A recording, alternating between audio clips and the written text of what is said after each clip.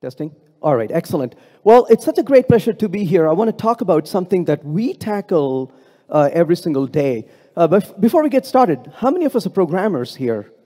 Great, I'm in the right place. Just want to make sure. Thank you. I want to talk about something we do every single day. We write code to solve problems.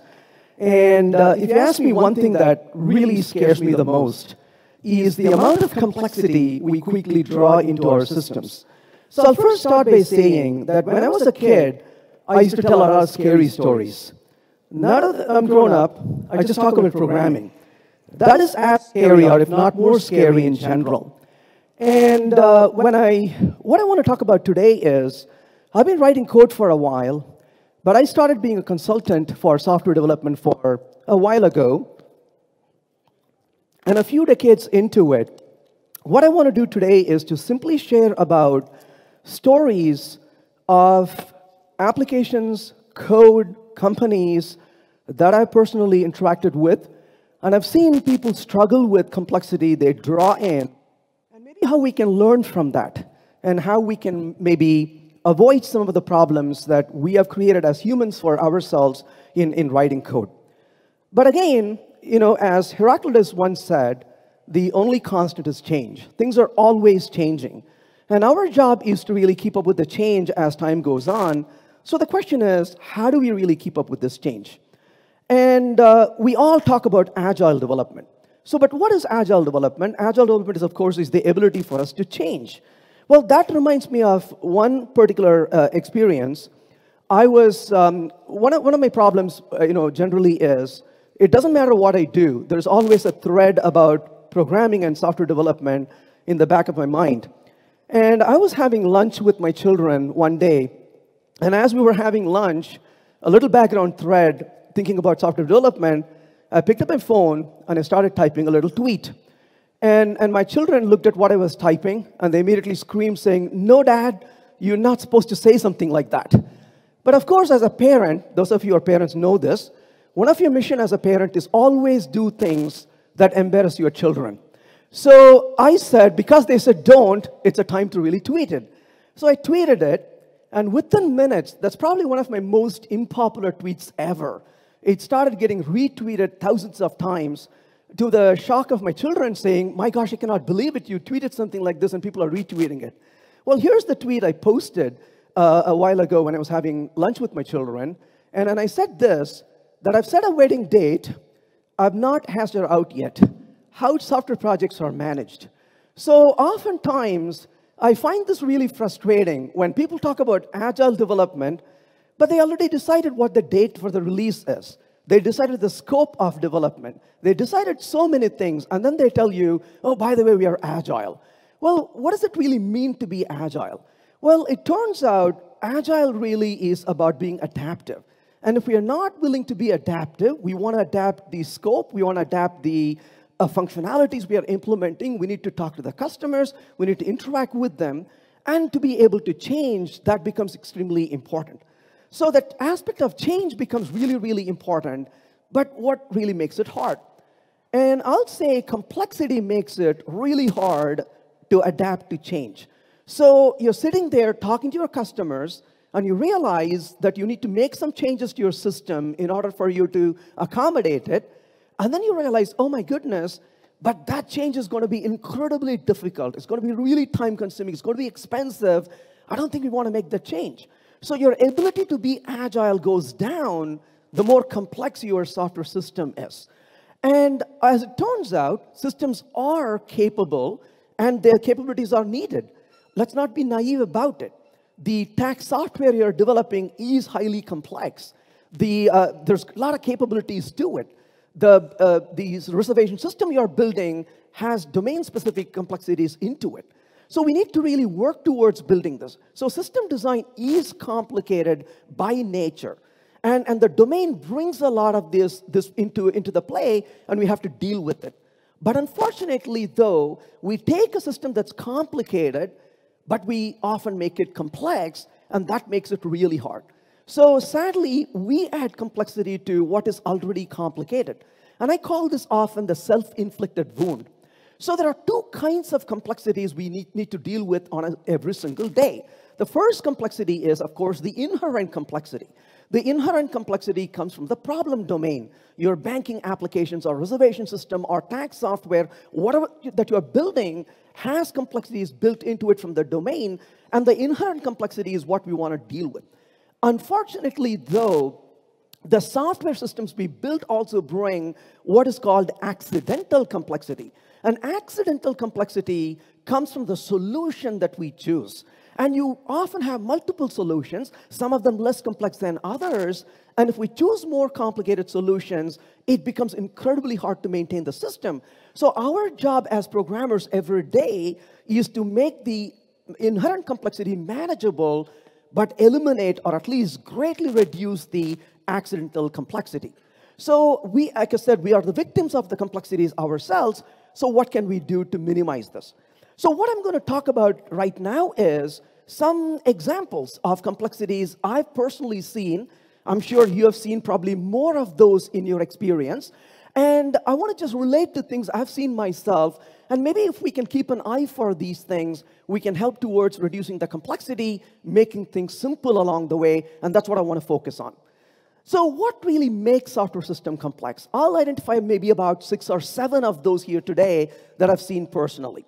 The first one I will talk about is too many moving parts in it. This is something I've noticed in several applications I've worked with, too many moving parts. And when I talk about too many moving parts, more the moving parts are, the more complex the system really becomes. And you're thinking in the back of your mind, really, more complex, more moving parts, you're thinking microservices. Absolutely. Microservices are disaster in a lot of companies because if you're using microservices when it is really not necessary, you brought in unnecessary complexity into the mix. And that's going to hurt us in the long run as well. So the complexity has to match with the needs of the software we're building. So clearly, I have complexity and microservices in the same sentence. Absolutely something to think about. But this reminds me of some experience I've seen in terms of very many moving parts. Well, Leslie Lamport once said, a distributed system is one in which the failure of a computer you didn't even know existed can render your own computer unusable. Well, that's the world we live in. You are getting an error, and you don't know why this error is causing because some system that you didn't even know exists is not behaving very well. Well, the more the moving parts it is, the harder it becomes to manage your systems as well that we are dealing with. But this reminds me of one experience about a client I worked with maybe about 15 years ago. And this company started out 10 years earlier to that, and their goal was to respond to their users. And they were extremely excited about making the systems work for their users. And they had some very prominent businesses that were using their application. And as a result, every time they would enter into a new contract with one of their major clients, they would implement customized code with it. And as a consultant, I got an opportunity to look at their code, and I have to tell you that I was absolutely shocked because the code literally had things like, if the customer is ABC, do this. If it's XYD, do this. And you can imagine the more customization you start doing, it's great in the beginning, but it begins to slow you down, and the code becomes complex and complex and complex. Now, they really wanted to make sure their application can be customized for whatever customers they build it for. So I was talking to the developers, and I was asking, what can you customize? And their answer is, everything. And when they said everything, they were not kidding with you. You could customize everything.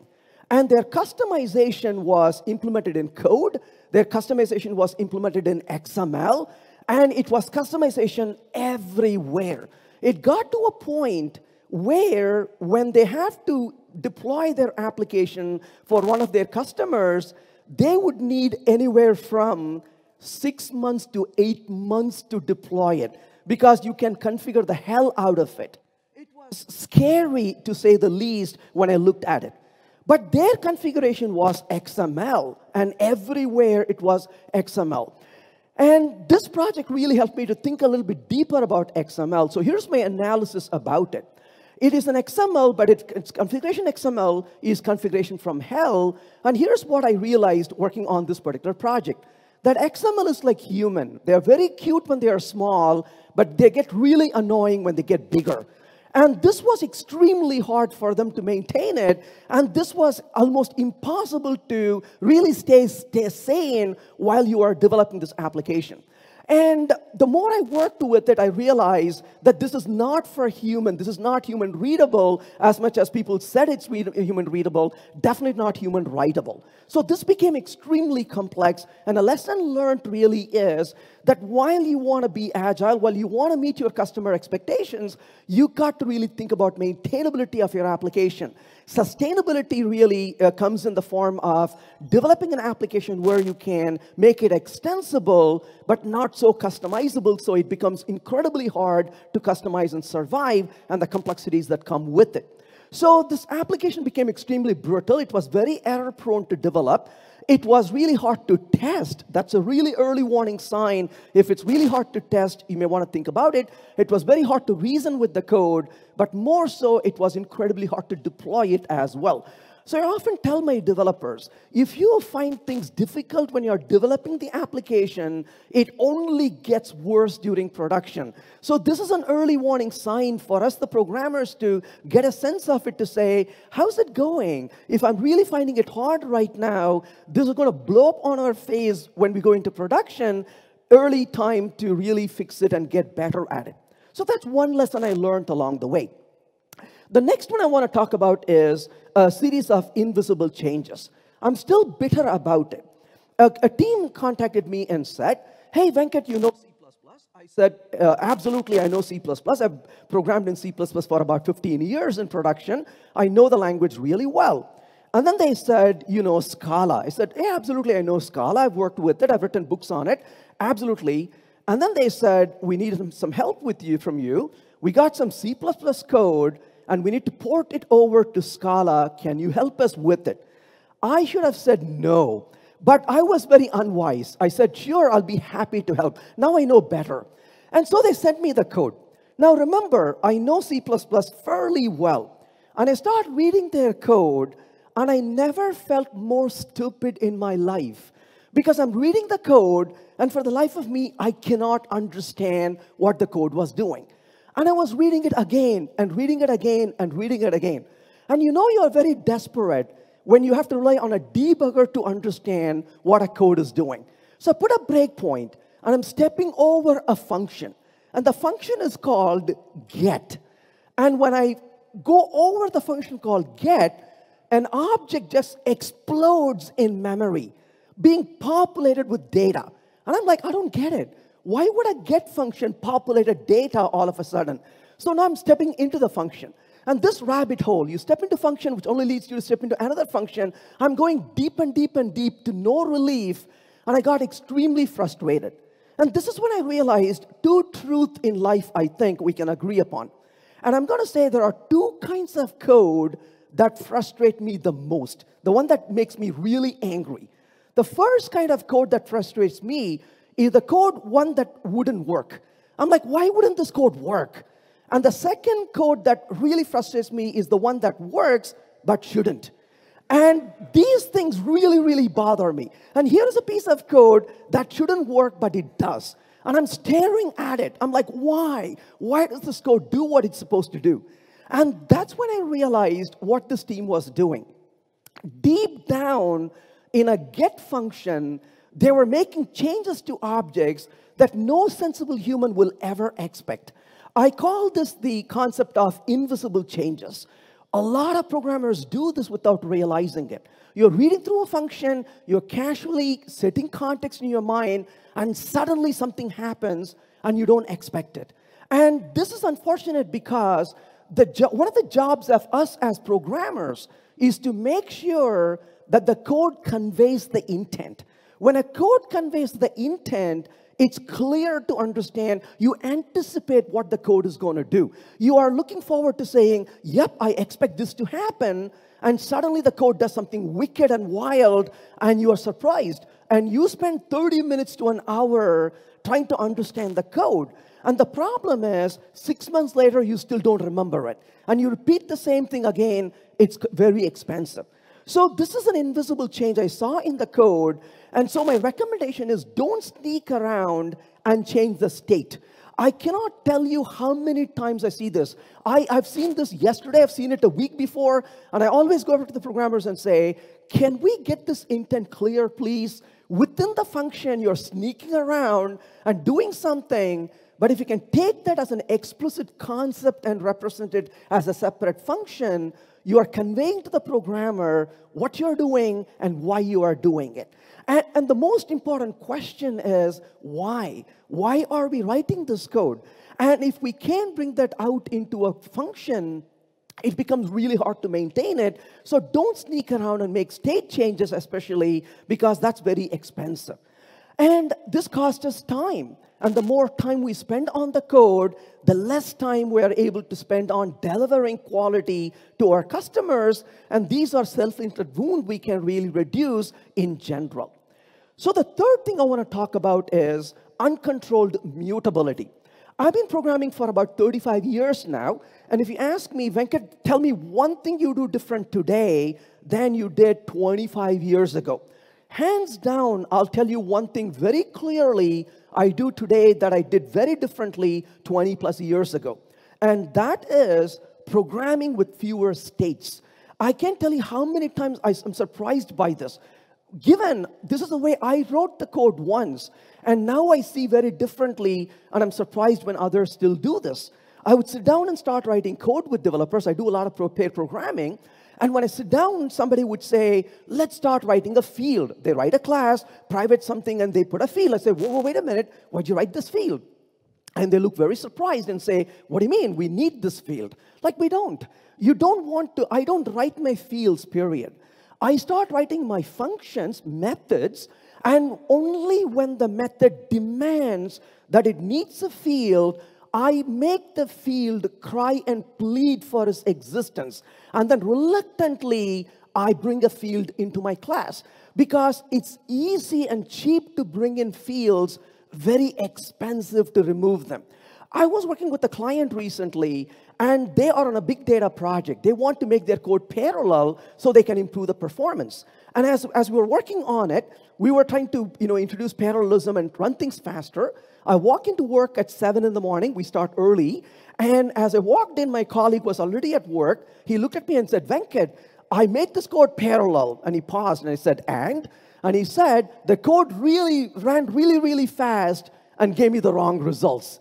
And I said, great. What you have is one variable which is being mutated, and your job is to find that variable. He just laughed at me and said, are you serious? You don't even know anything about our system. You're a consultant, and you think you have the answer already. I said, look, I'm not a magician. I have a gut feeling, and your job today working with me is to find that variable. This was, by the way, 7 a.m. At 3 p.m., his cursor is blinking on a field, and he's looking at me and saying, I hate it when you are right. It's that field that caused the problem. The rest of the afternoon was to refactor the code to remove that mutability from the code. So mutability is expensive to maintain in the long run. It's easy to bring mutability, but it costs you every single day. I'm going to go to the extent to say that mutability needs company. It often hangs around with bugs. So the more mutability we have in code, the more bugs we have in code as well, and it becomes really hard to maintain it. So if there's one thing I've learned over the past few decades is to work really hard to reduce the amount of mutability I have in code. In fact, this becomes even worse, and I'm going to go to the extent to say that state transitioning causes brain damage. So the more you do in code, the harder it is. And generally, though, this is one thing about programmers, right? Programmers have different names in the world. We are called weird, right? Sometimes people say, you're weird. I have an optometrist, and she was examining my eyes, and she asked me, what do you do for a living? I said, I'm a programmer. And about 15 minutes later, as she was examining my eyes, she said, oh, by the way, Venkat, what do you do for a living? I said, I'm a programmer, but I already told you this a few minutes ago. And she said, yes, I heard you, but I just wanted to make sure that you really said that because you look almost normal. I don't know what that means, actually, almost normal. And we have this connotation that programmers are weird. Well, I know why programmers are weird. We're not weird. We're not socially, misaligned. I always say that programmers are very social with the right kind of people, right? If you ever catch me in an airplane, on a 10-hour airplane, I'll be the quietest person in the world. I usually take a window seat. I just sit there. I open my laptop as soon as I sit down, and I want to keep coding. I have no interest in talking to the person next to me until I find out that the person next to me is a programmer. It changes everything now. We got anywhere from garbage collection to memory leaks to talk about. It'll be a riot for the rest of the airplane. So we got a lot of things to think about on our head, and that is something we do. But one of the problems we often deal with is, as programmers, the reason we look a lot weird is we got to comprehend all this complexity into our minds. So we have built all this in our mind. So here's a typical day of our life, isn't it? You're sitting and writing code. You're staring at your code. But what people don't realize is you've made all that connection of your algorithm and your objects and data structure in your mind.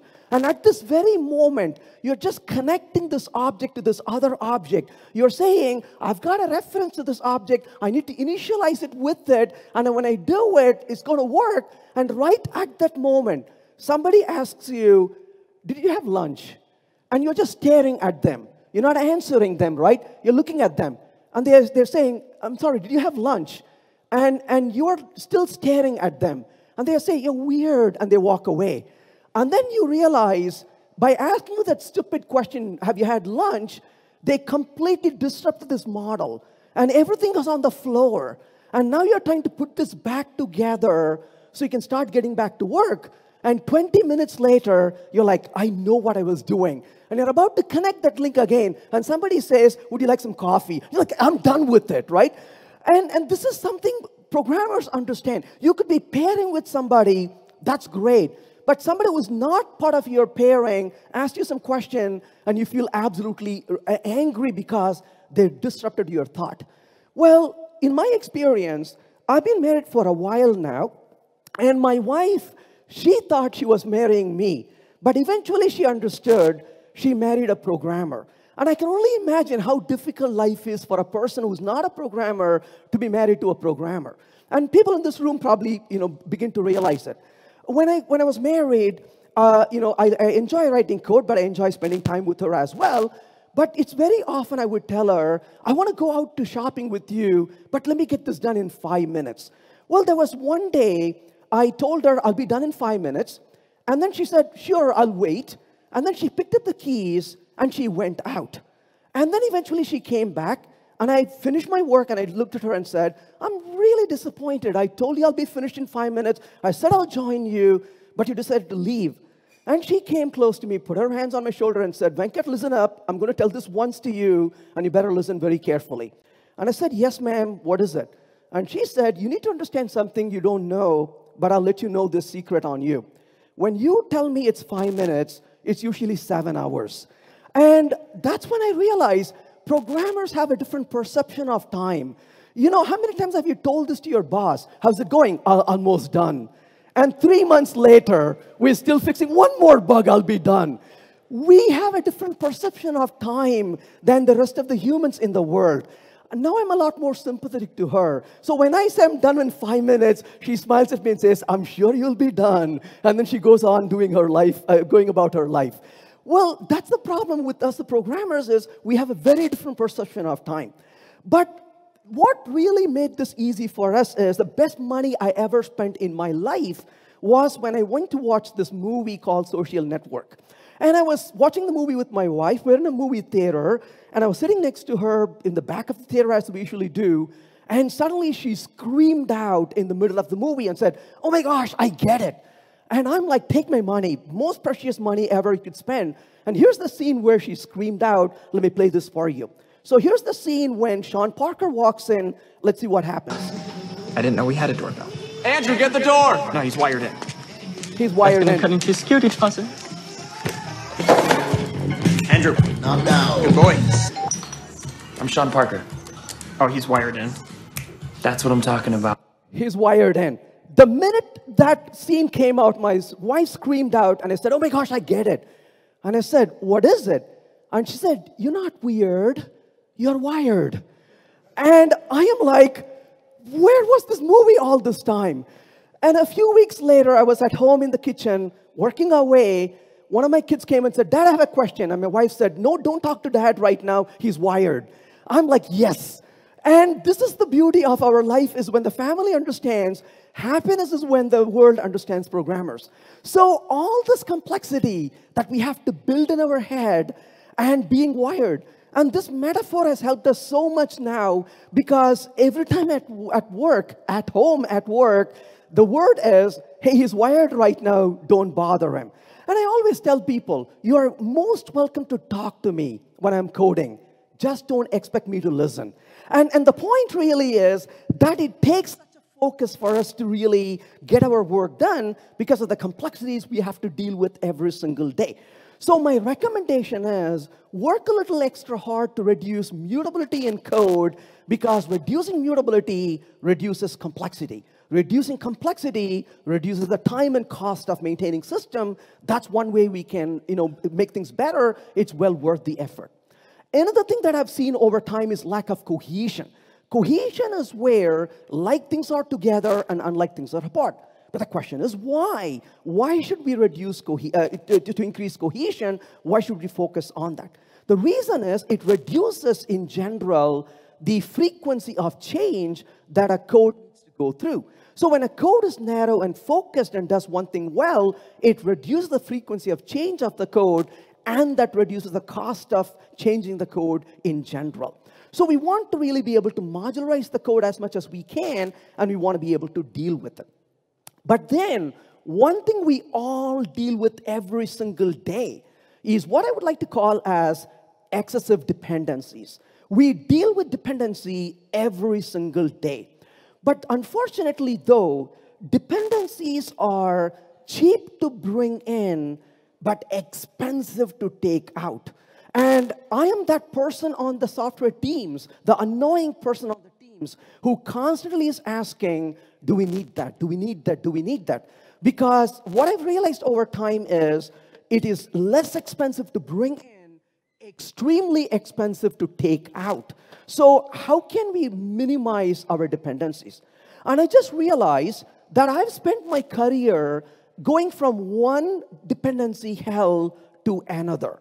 So I just wanted to reflect on my career. I've had one hell of a programming career, from DLL hell to jar hell to assembly hell to NPM hell. What next? Oh, talking about these different hell, that reminds me of one experience. I was on a flight, and the captain just announced, folks, we have a smooth ride. We are at a cruising altitude. I'm going to turn off the seat belt. And just within a couple of minutes, I opened my laptop. I wanted to write some code. And all I did, honestly, genuinely, with no ill intention, I just typed npm install. Turbulence immediately. I had to shut down my computer, put it back, and apologize to people nearby, saying, I'm really sorry I did this. Never open npm after that on flights. This can be really, really hard in general. But the question is, what is next? And we are dealing with module hell in Java right now. There are other things we can be looking at along the way. So there's a lot of stuff we need to really think about in terms of the complexities that come from dependencies. But of course, we all manage dependencies in different ways. But the other day I was asking people, I was working with a team which was developing code in JavaScript. And I was sitting with this developer, and the developer said, hey, we quit running some test cases because we upgraded our dependencies, and some of the tests broke, and we don't have time to fix it, so we stopped running those test cases. I said, oh, that's really sad. You had these test cases, you're not running them right now because you upgraded dependencies. And then I said, wait a minute, how many dependencies do you have? And he answered without any emotion. That's what really bothered me. He looked at me and said, how many dependencies? Oh, we have about 150 dependencies. I said, 150? And he realized I didn't believe him. He opens the file and shows me the dependencies. more than 150 dependencies. And I looked at him and said, I know what your application is doing. Why do you need 150 dependencies for it? What I really liked about him is he's honest. He was honest in giving his answer. So I asked him, why do you have so many dependencies? And he said, because we found them. And that is the truth, isn't it? You are having lunch with your team, and you are in a restaurant, and as you're having a good time talking to your team, in the neighboring table, there's a group of programmers from another company. And your eyes kind of extend, you're listening to what they are talking about. And suddenly they mention a different JavaScript framework and a library or a package. And you talk to your team and say, have you used that package? And they all very sadly say no.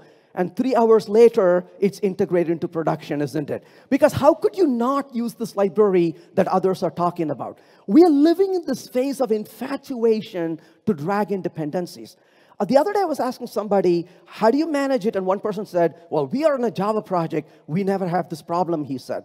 I was curious. Really? You're doing a Java project, you have no problem. How do you deal with the dependency? And he said, well, we use Maven.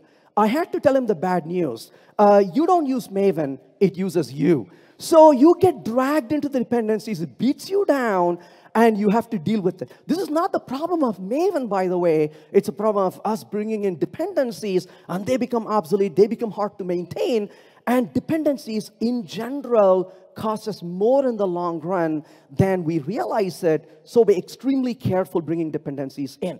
So dependencies are really hard to maintain. They become obsolete over time and become incompatible.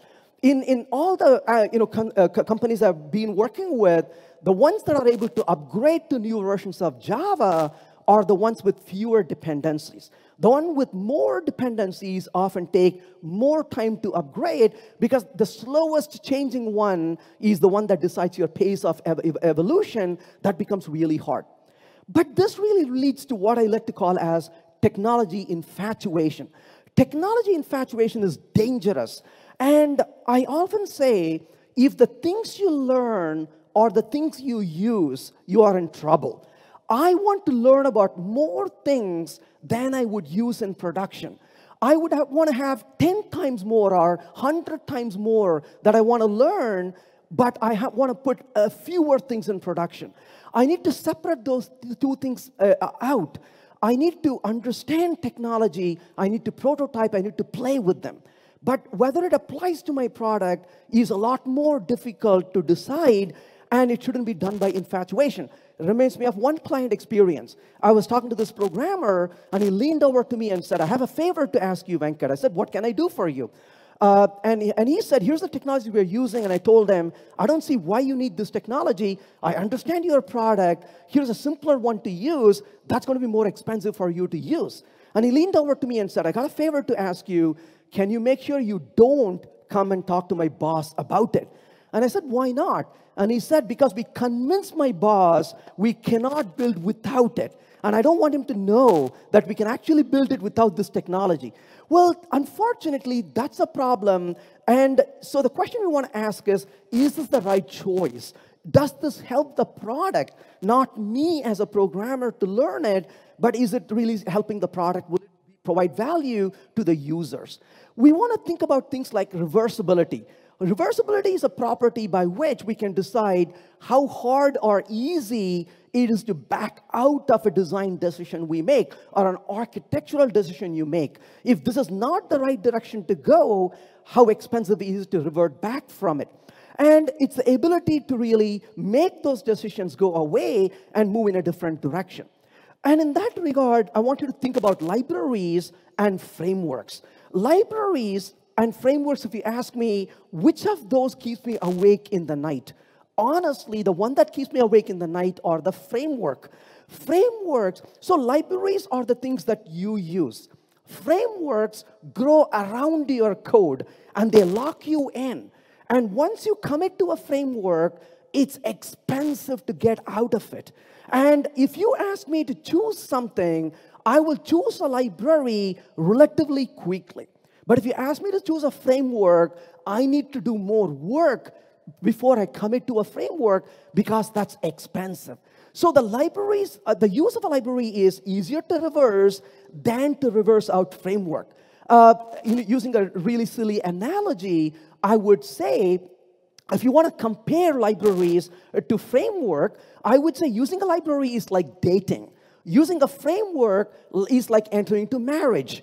You don't want to do that too easily. It can be really expensive and very hurtful to reverse out of it. So take your time to deliberate and ask the question, before you make a decision, ask the question, how reversible is my decision? If my decision is hard to reverse, you want to spend more time making that decision. If your decision is easier to reverse, you can be a little light in making the decision. And that really comes back to impact our ability to deliver software and to be agile as well. That makes a big difference.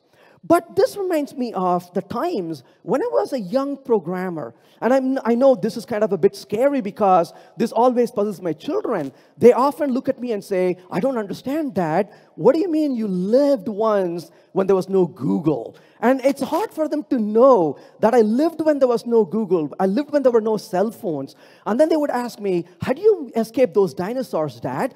Well, sure, we lived in a time when we didn't have the technologies we have today. And I personally spent my youth as a programmer using these stuff. Probably what you have seen in a museum, but that's what we used to do to install software. So when I wanted to really use a dependency, we would order the software, wait for months maybe, and then eventually one day it'll arrive by mail. And you have this tape, and you take the tape to the tape drive, and you install it, and you install the software.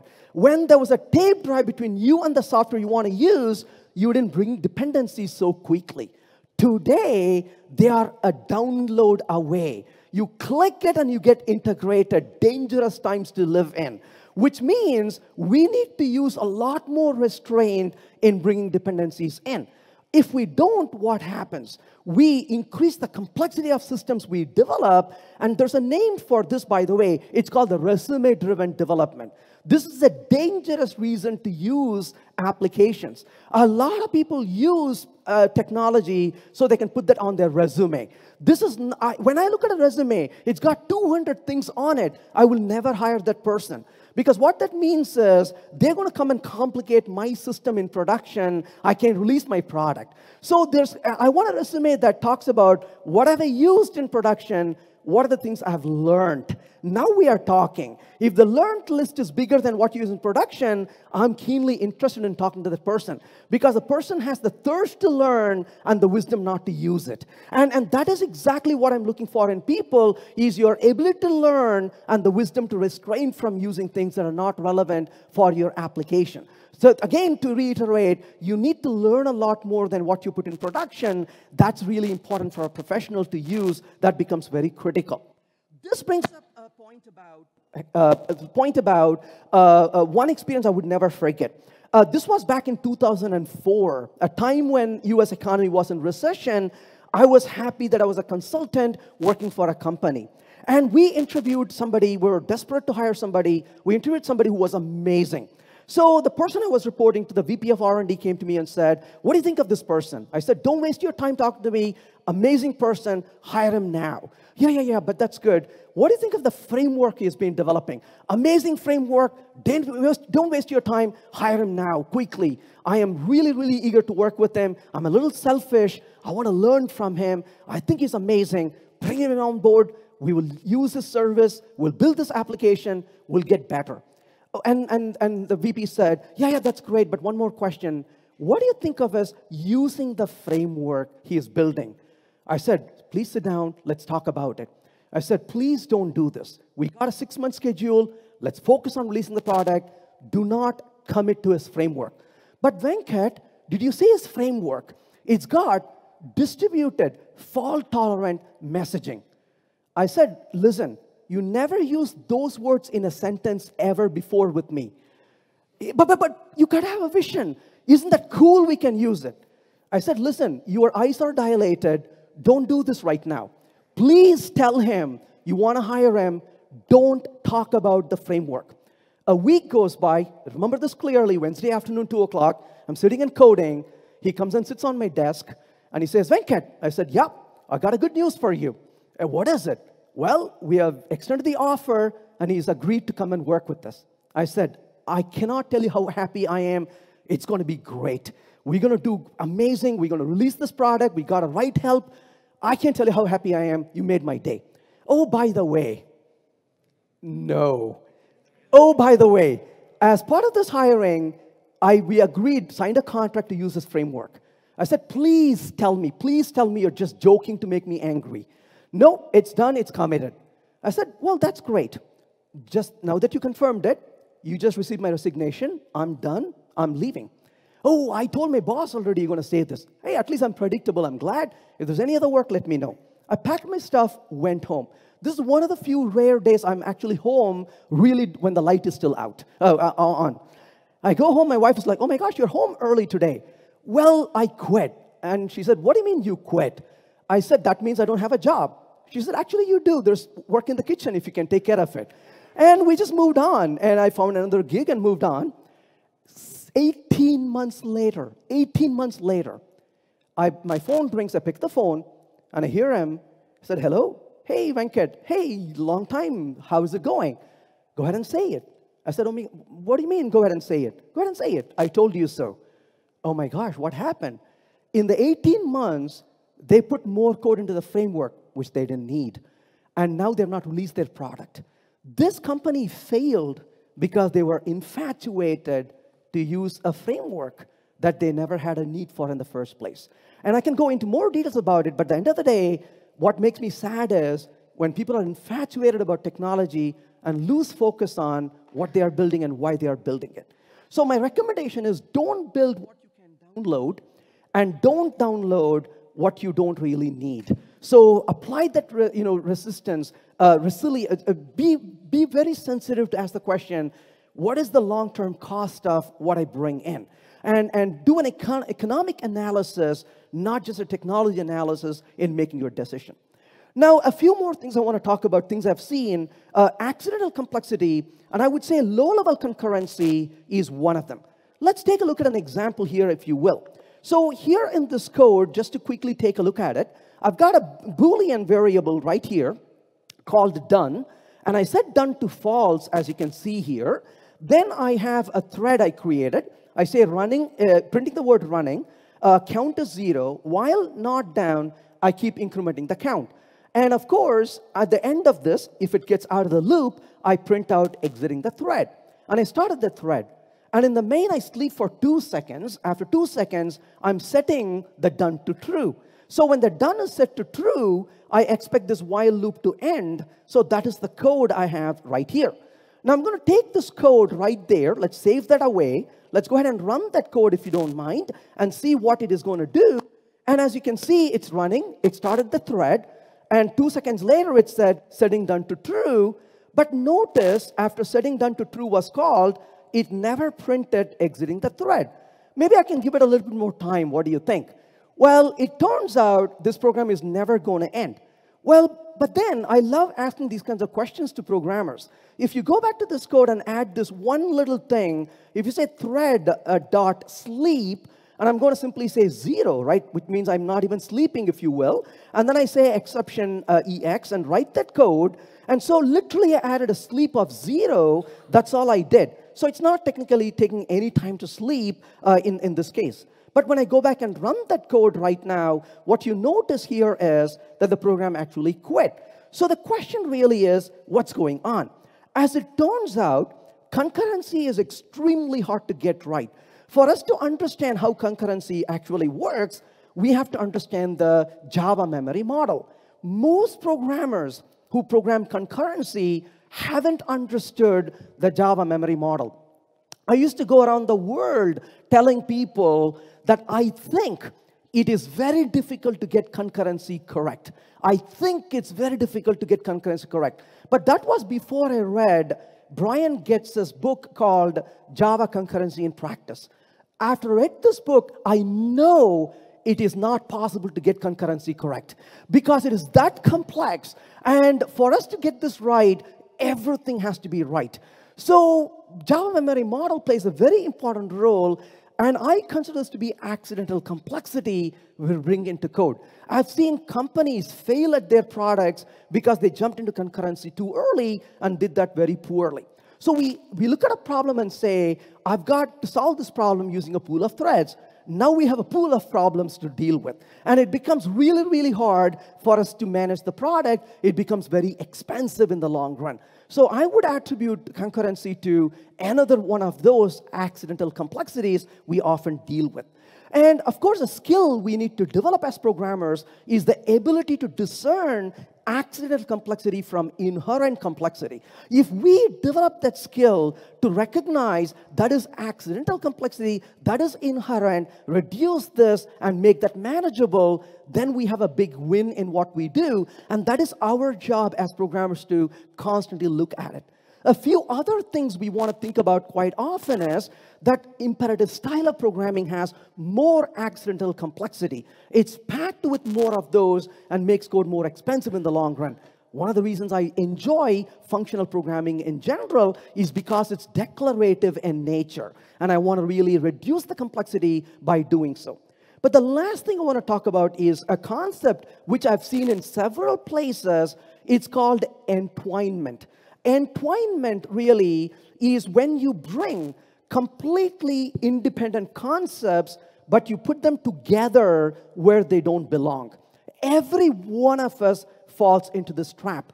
Not only do we fall into trap, even the best of the minds, if you don't mind thinking about it, falls into this trap quite a bit in what we have seen over time, and that's what really makes it really hard, if you will. So here is an example. I have a class called resource, and the resource constructor says created. Op1 and op2 are just functions, but I have a finalize method right there. And the finalize says cleaning up non-memory resource, external resource like a file or a socket or a remote service as a database. So what I want to do here is to create a resource, if you will, and I say resource is equal to new resource. We'll create an object called resource.op1 and called resource.op2. But unfortunately, though, when I run this code, what you're going to notice is it says created op1, op2, but notice it never called the finalize method. Why is that? The reason is in Java, the garbage collection is like garbage collection in my neighborhood. It doesn't matter I put the garbage out. They don't care to take it. It's automated, but it's not deterministic. It's automated, but it's not instantaneous. So as a result, in this particular case, your memory management is taken care of by the JVM, but what about external resources? It took them a long time to realize this. And this is a problem of entwinement. What they did without realizing is they mixed garbage collection, which is managing memory, with managing external resources. Now, as you know, starting Java 9, finalize has been deprecated. Why did they deprecate finalize method?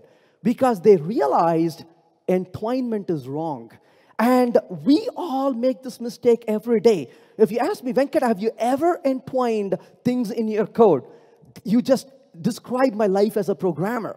That's what I'm untangling every day. When I work with my code, with my client's code, I keep reminding ourselves, those two things don't mix together. Separate them, separation of concern. This is Java finally realizing separation of concern is needed. That's why you have try with resources now to manage external dependency separate from finalize. You don't want to use finalize. So this problem is so common that Rich Hickey pointed this out. He just coined a new term for it. He calls it complecting. He says complecting things, he says, is the source of complexity. So one of the things I want you to watch out for is complecting. Watch out for entwinement. And every single day, when I review my own code, when I review my client's code, when I review my colleague's code, I look for this entwinement. Did we bring two concepts that don't belong together, but we put them together because it's convenient? That convenience costs us a lot of money in the long run. So take the time to identify entwinement and separate them out.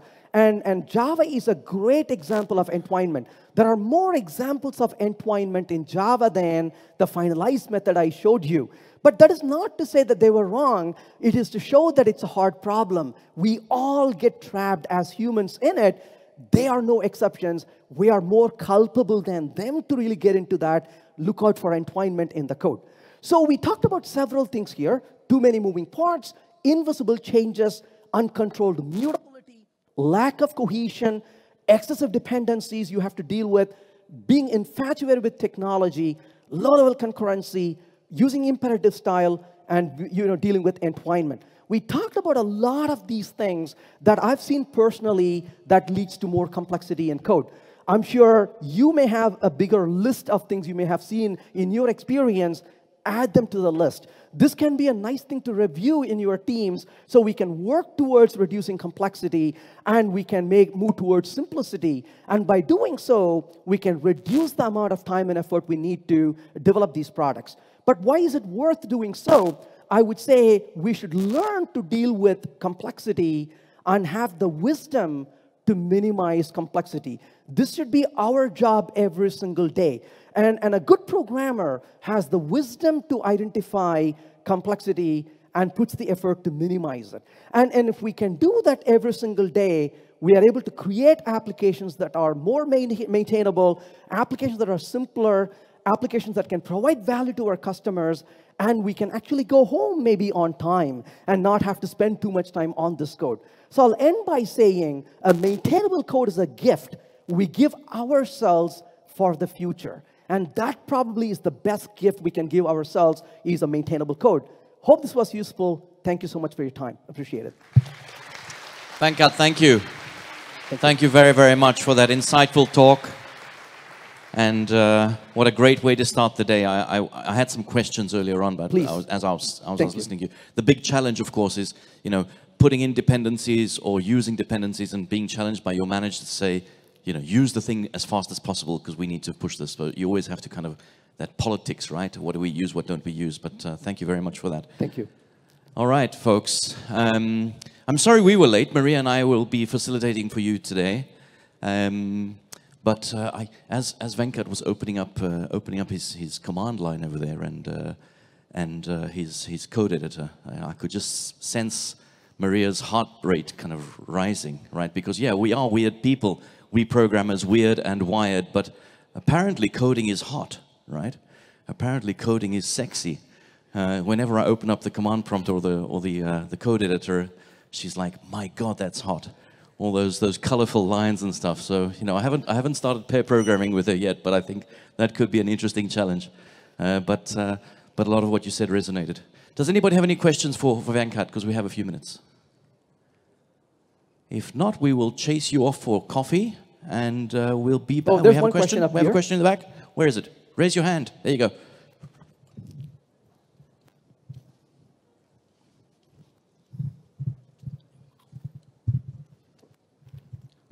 Hi. About the first thing you said about too many moving parts, you mentioned about microservices, but a lighter concept in modules. Okay, you have Maven and a project with modules. If we organize a project with modules as a statement, we do this. We have the first thing we have is the separation, not having loosely coupled code. Okay, so this is a better first idea to keep. And then other things. It may be a bit different what you said, but yeah. Thanks for the question. So the problem is this: we have the desire to generalize solutions, and that's a good desire to have. But what my experience has shown is, the more I make prescriptive solutions to the world, the more I'm misleading them. So my utmost sincere answer to you is the one that we all have been trained to give, which is, it depends. So I really think there's a reason why we say it depends. Not because we don't want to answer a question, because context really matters. So my answer to your question is, it depends on the context. It has to be evaluated based on what we're trying to do. The problem we deal with is not a choice we make, but the way we evaluate trade-offs. Trade-offs rule us. So if I make things more reusable, which is great in our opinion, but increases the coupling. If I reduce coupling, I often reduce reuse as well. So the problem really is not a choice we make, but the balancing we do. So the answer to your question is, we have to evaluate, and there are times I would choose one approach, there are times I may choose another approach.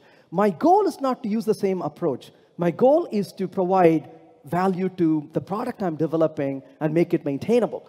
So the answer to your question, unfortunately, is context matters. And I normally don't answer that question as a prescription until I get an opportunity to evaluate the situation, and then we can make a decision for it. But that's a reason for it. We have to evaluate the trade-off.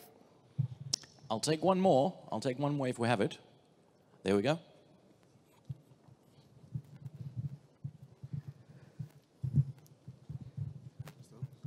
First of all, thank you for your talk. I would like to ask, are there any do you have any resources that you can share about complexity, reducing complexity maybe, or figuring out complexity, basically? Yes, so thank you for the question. So what are the resources to reduce the complexity? The first, well, there are several talks on YouTube. I mentioned Rich Hickey here. He has got a fantastic talk on simple, not easy. We can learn from all of those things. But my honest answer to you, more than resources, is I'll chime in the words of Newton. Newton said, I see the farthest because I stand on the shoulders of giants. If you ask me personally, one thing that's helped me the most immensely is being critiqued by my colleagues. So my best resource is to really be shameless. I'm absolutely shameless. I write really, really nasty code, and I go to my colleagues and say, I'm stupid, tell me how I can make this better. And this is one of the things I'm absolutely surprised about. I cannot write good quality code, but I'm extremely good in finding fault with other people's code. And so I decided it's a great way to leverage. I write really crappy code, give it to somebody else, while they improve my code, I improve their code. So to me, the best resource has been my friends and colleagues. I write something, I have them critique it, we debate about it, and we ask the question, how does this feel? I know that's not very scientific, but one of the most important questions, I put some code in front of people and ask them the question, how does it feel? Does it feel like it's complex? Does it feel like it's simple? And that becomes a good starting point for us to discuss, and then we evolve the code. So biggest resource has been the criticism of my colleagues, if you will. Thank you, Venkat. That's the kind of code I write too. I write really shitty code. I'm probably going to put that on my CV and get a job, I guess, today. I hope so. Thank you so much. Thank you. Thank you, Venkat. Thank you, everybody. All right, we have a quick coffee break.